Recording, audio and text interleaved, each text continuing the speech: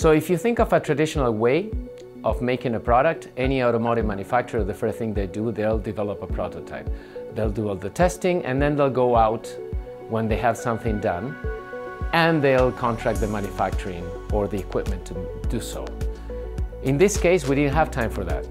We had to get the product right, the process right, the suppliers right at the first try.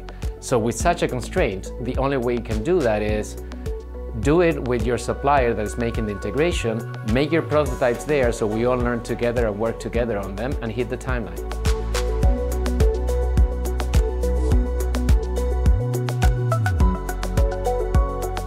Allowing us to do prototypes gives us the ability to understand things that we don't always predict are going to happen, and allows us to get unique individuals with unique disciplines involved to find different creative ways to solve the problems that we might not always think of in the design phase.